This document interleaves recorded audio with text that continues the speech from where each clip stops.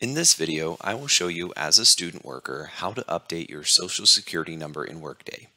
For your reference, be sure to check out the quick guide linked in the video description below. Let's cover a couple of important notes before we begin. First of all, what is a Social Security number?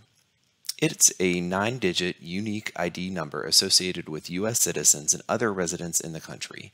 It is a requirement for all persons who work and receive their pay in the U.S. The SSN is also used to report wages to the government. Next, you might ask, who needs one? Well, anyone who's working in the United States is required to have an SSN. This includes international student workers at CMU. So what happens if I don't have an SSN or don't know when I start working? All U.S. employees have to submit their SSN at the time of hire. All international student workers may begin working without one so long as they have started the process of obtaining one. International student workers should refer to the SSN application instructions in the video description for guidance on how to obtain an SSN. It is critical that international student workers enter their SSN into Workday as soon as it is received. Let's get started.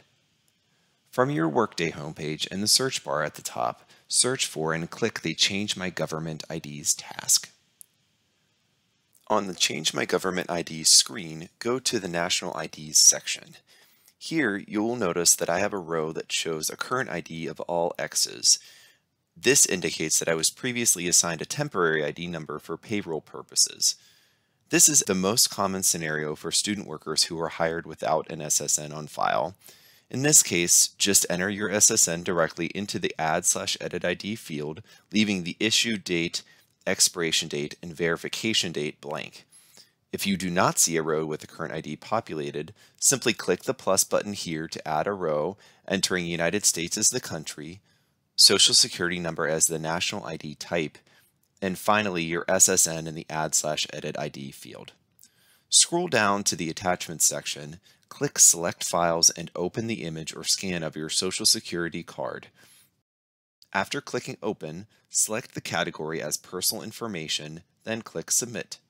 The You Have Submitted screen will confirm your submission and you can click Done to return to your Workday homepage.